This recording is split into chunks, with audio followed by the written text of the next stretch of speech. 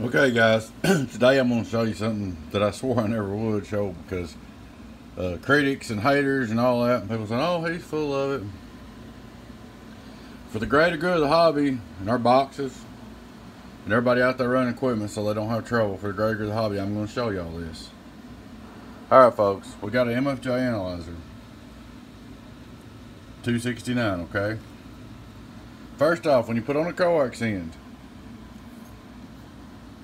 you solder the center, you solder the grounds, not just dab them, you solder them. If you got a piece of coax that does not have the ground solder, like this, do not run an amplifier on it. Period. Do not. Because your amplifier will die. Some people don't solder them. You can do what you want to. But if you don't solder them, you're asking for trouble. Shorts in your grounds. Dead pills, dead amplifier. Alright. I got a silver Teflon end, one of the good ones. I'm going to screw this up here where it goes. Now I'm going to tell you a few things before I start this. The length depends on the velocity of the coax, of how long you want your jumpers or your coax.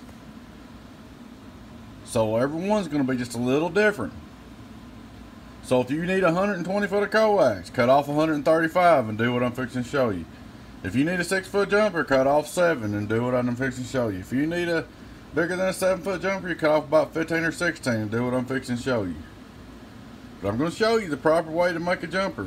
And when I'm saying proper way, have you ever had like a dummy load? Let's say you got a dummy load, 1.0 SWR. You put a jumper and a watt meter on it and check the SWR at the analyzer again, it's 1.3. Oh, what? Why?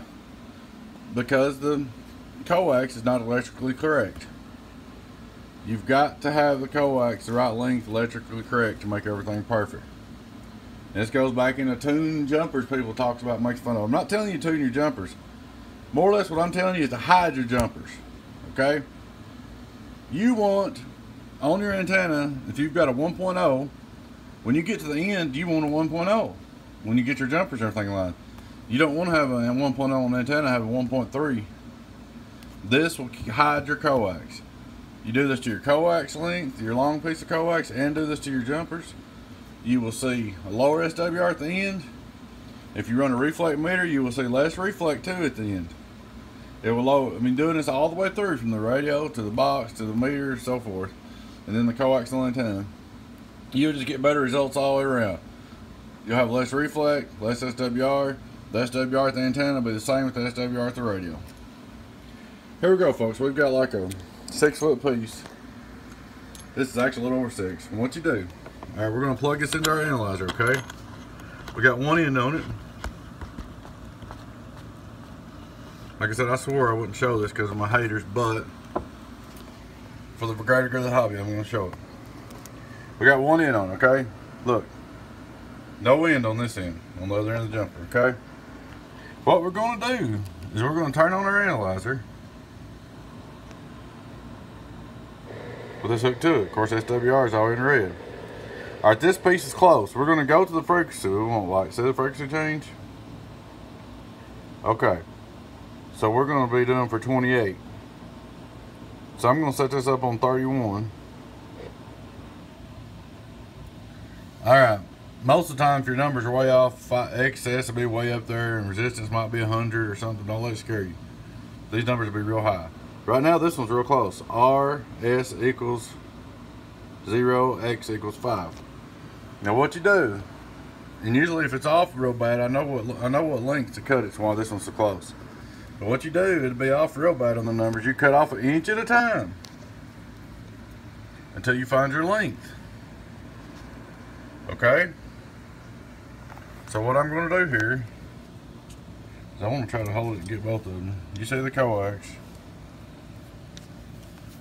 I'm going to cut just a little bit piece off right here.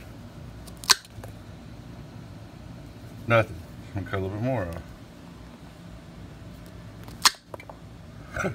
Look what happened. Excess went down to 4. I'm going to cut just a little bit more off.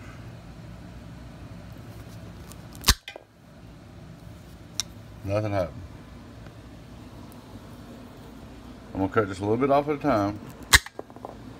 XX went down to 3. Just cut about an inch at a time until you find your length. Sometimes it takes a little more, but you're better off to cut too little than the X went down to 2.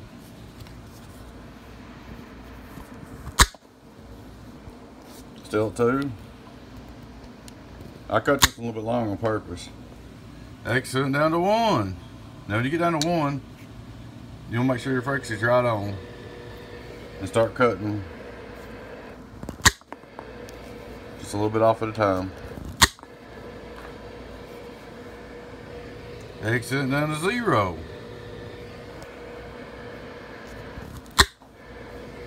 Look, X disappeared.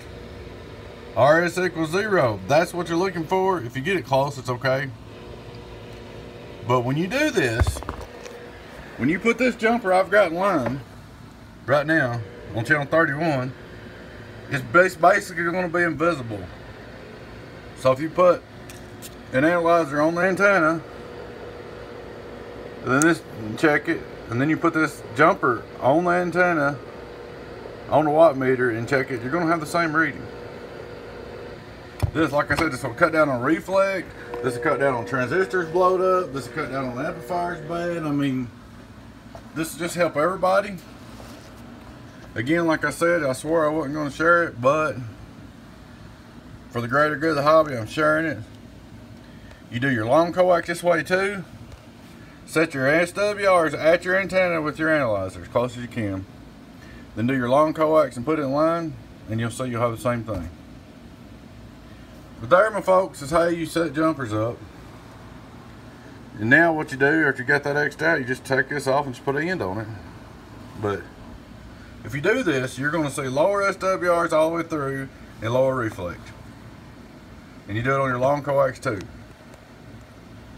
Now I know some guys are going to make fun of this video, and some guys are going to say you can't tune jumpers. I used to be the same way. I've done this for about a year now.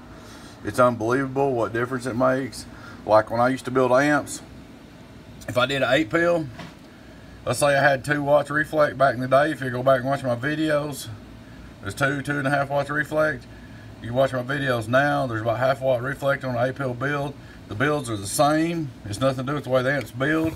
I tuned my bench like this with tuned coax, tune my bench, or I guess tuned coax you call it, or zeroed out coax. I tuned my bench. And now from getting 2 watts reflect on my amp builds to just barely moving the needle. This makes a tremendous amount of difference.